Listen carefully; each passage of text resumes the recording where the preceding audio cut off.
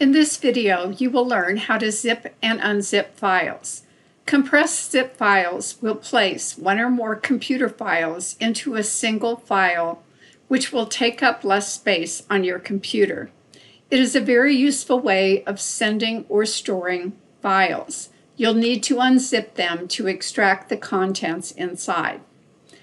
First, select the folder where the designs are located.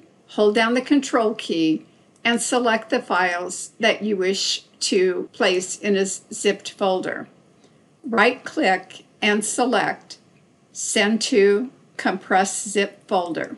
You'll receive a message that the zip folder will be placed on your desktop. Select Yes, and then navigate in the folder tree to your desktop.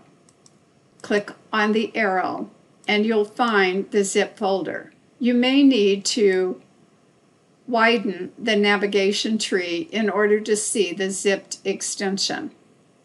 To unzip a file that you've downloaded, find the file and right-click and select Extract All. A dialog box will appear, and you can unzip the file at its current location.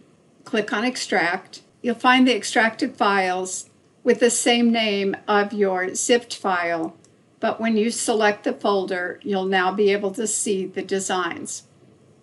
You also have the choice to browse to a location to save your unzipped file. You can click on Browse and then navigate in the dialog box to the location to place your files. If you wish to place them in a My Designs folder, you can add a new folder called Unzip Designs.